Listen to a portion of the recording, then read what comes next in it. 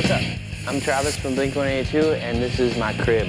Welcome. Everyone's favorite drummer Travis Barker has been making headlines lately since he seems to be Kourtney Kardashian's new boyfriend. A matchup that at least I wasn't expecting. If you didn't know, the two also live in the same neighborhood as far as I know, Calabasas, California. In 2019, one of Travis's properties here came up for rent at over $27K per month, and he owns a larger mansion in a more expensive pocket of the same Calabasas development he bought in 2007. Today we'll check out 3 of the Blink-182 drummer's homes past and present. In these videos, we don't reveal any addresses, and even though I've done a house tour of my own place, please do not show up at any private residences because it's not safe for anyone. Travis Barker is a musician, songwriter, and record producer who's best known for being the drummer in Blink-182, one of my favorite bands. He's also frequently collabed with hip-hop artists, allowing him to work in different circles, and founded the rock bands Plus 44 and Boxcar Racer. These, of course, are only a few of his accomplishments, and Travis has done a great job in staying relevant over the years. Due to his fame, Rolling Stone referred to him as punk's first superstar drummer, as well as one of the 100 greatest drummers of all time. One thing's for sure, the man is definitely a superstar. Travis also starred in an MTV reality series, Meet the Barkers, at one point, and honestly, once you have a reality show, I think that proves you're pretty versatile. Not only does he still work with Blink-182, he's continued to work with rappers such as Yelawolf and Machine Gun Kelly, for example. Considering all of Travis's ventures, even businesses aside from music, he's amassed a net worth of about $50 million.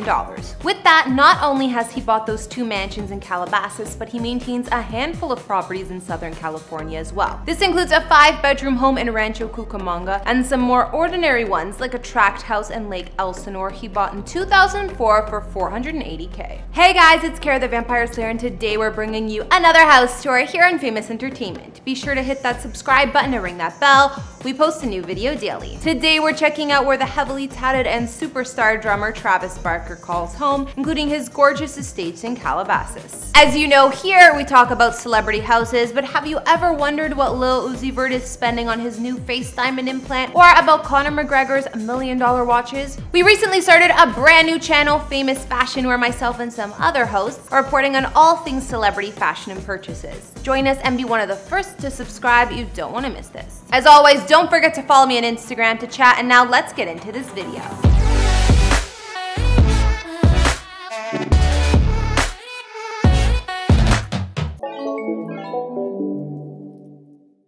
It seems that Travis has always lived in luxury homes even since the early days. Like his former home in Corona, California, he showed off to MTV Cribs once upon a time. Aside from this massive estate, the rocker more recently owned a fresh and contemporary residence in the Cheviot Hills area of Los Angeles. Cheviot Hills is a neighborhood full of single-family homes on the west side of LA, which has served as the filming location for numerous TV shows and movies, as it's between Fox and Sony Studios. Travis purchased his former home here in 2014 for exactly $4 million, and when he listed it in 2017, it came with an asking price of $4.75 million. The 4,173 square foot house sat on a corner lot behind secured gates, and moving inside, there's a spacious entryway with porcelain floor tiles and wood planks on the ceiling. The home, built the same year Travis bought it, boasted 4 beds and 4 baths, and there was a combination living and dining room with a huge fireplace and floor-to-ceiling bookshelves. 10-foot tall windows and 13-foot ceilings also grace the living room, allowing for a ton of light. The open-plan kitchen has got to be my favorite part of the home, where the reclaimed wood ceilings continue and are complemented by all-white cabinetry. The best part? I think it's the retractable wall of glass that creates the indoor-outdoor vibe here. Even the large Eden Island extends outside. The second floor of this bold and modern estate hangs over the patio, providing a sheltered outdoor space on the terrace with a TV and fireplace. Travis's former home office has a separate entrance, and the master suite is peaceful and complete with not 1, not 2, but 3 walk-in closets. There's also a ceramic and walnut ensuite bath and a built-in vanity. The yard here is complete with a dining area, a built-in barbecue, and solar-heated saltwater swimming pool. In 2017, while Travis already owned a larger and more expensive mansion in the same Oaks development, records show he picked up a second home in the posh enclave for just over $2.8 million. More recently, his refreshed property came up as an upscale pet-friendly rental at just over $27K per month. Let's take a look. If the Oaks in Calabasas, where this home is located, sounds familiar, it's because not only is it a celeb-packed neighborhood, it's also where Travis's new girlfriend Kourtney Kardashian calls home.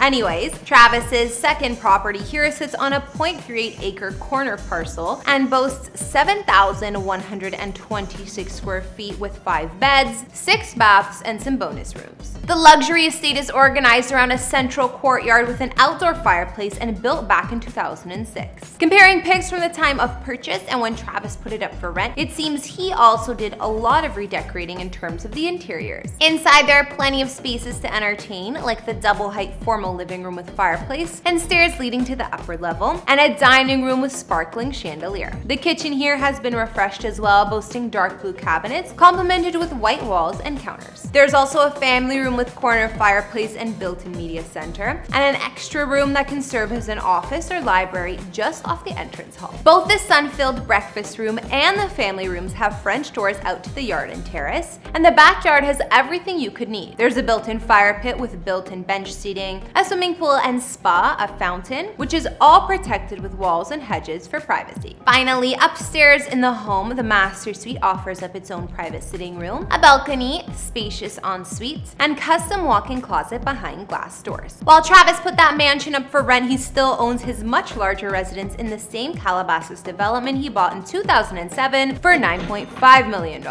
Also in the Oaks, this is thought to be the home that Travis still lives in. Unfortunately, the location and updated pictures of this home are kept much more private than the others we looked at, but we can get an idea. Thanks to aerial shots, we can see how massive the estate is, and it sits on 1.5 acres of land. The home was newly constructed when Travis bought it and built in a sprawling villa style. While it's a single-story home, it covers 10,198 square feet of space with 7 beds and 7.5 bathrooms. His mansion was designed with quality craftsmanship and has everything from a separate guest house, home theater, refrigerated wine cellar, games room, and more. There are towering ceilings in the common spaces, some of them vaulted and barreled, along with inlaid stone floors, Venetian plaster walls, hand-carved moldings, imported granite, and marble counters. Outside, the entertaining pavilion has a barbecue area adjoining mosaic pool and spa, rolling lawns and fountains, which is all protected behind guarded gates on a quiet street. So now we've taken a look at 3 homes of famous drummer Travis Barker, and 2 of his current real estate holdings are located in the same gated community of the Oaks in Calabasas. Since he and Kourtney Kardashian are an item and clearly neighbors in the same posh hood, it must make for easy visits and stayovers. Maybe they can walk to each other's mansions. After checking out Travis's homes, including his former house in Cheviot Hills, his smaller house in the Oaks he has rented out, and what we know about his current mansion there, what did you think? From what I could see, it seems all of the man's properties were pretty high class, and the biggest of all is his current place he bought back in 2007. One thing's for sure, Travis likes living in style, especially homes with double-height ceilings, opulent chandeliers, and marble floors. My personal fave though, I think it's the one he rented out in the Oaks. It's a bit more contemporary and not as massive, but it's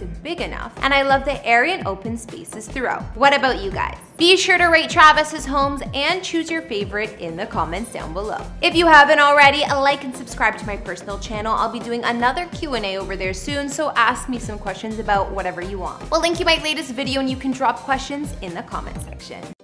Wait, did she just say she's 18 years old? Oh my gosh, 18? I am shook. I thought she was like my age. She's a Gemini like me. Thanks for tuning in. Don't forget to follow me on Instagram, and I will see you all in the next video. Bye!